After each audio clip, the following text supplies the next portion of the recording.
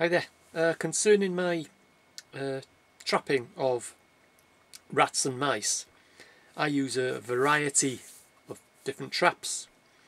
I use snap traps, I use fen traps, and I use cage traps, which is, live catch traps. And all these traps are humane. Once you know the correct way to set a snap trap, it kills instantly. Same with fen traps, and when I catch mice and rats in live catch traps, they're always humanely dispatched. I've been trapping now for well over 30 years, and I've got a lot of videos on my channel of trapping, demonstrating traps, showing you, how to use a trap and how to set them, etc.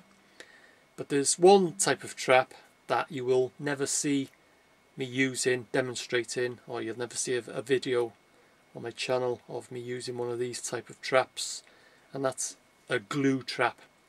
I just do not think they are humane. Basically what a glue trap is, it's just a flat board, piece of cardboard or plastic, something like that, and it's coated in this sticky material, hence the name glue trap.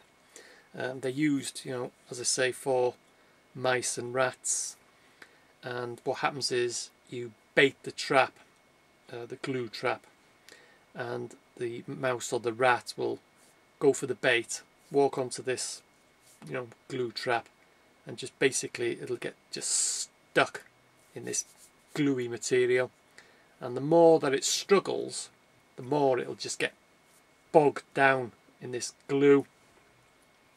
And it has been known that, especially with rats, they will attempt to chew off their own legs to try and escape.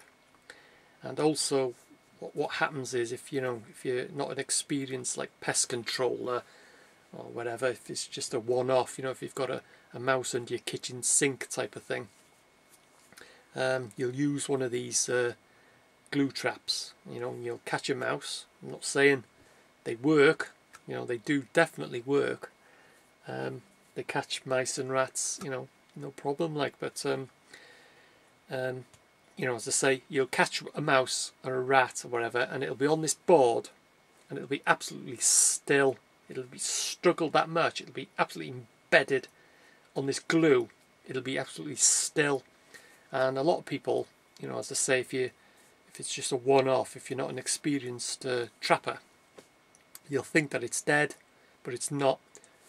Glue traps do not kill the rat or the mouse. That rat or mouse on that glue trap will still be alive, even though it's not moving. It won't move because it's unable to move. It'll struggle that much, it'll be stuck onto the glue. But that rat or mouse will still be alive. And what a lot of people do then, they think it's dead, and they just chuck it in the bin, so that mouse or rat will just slowly die.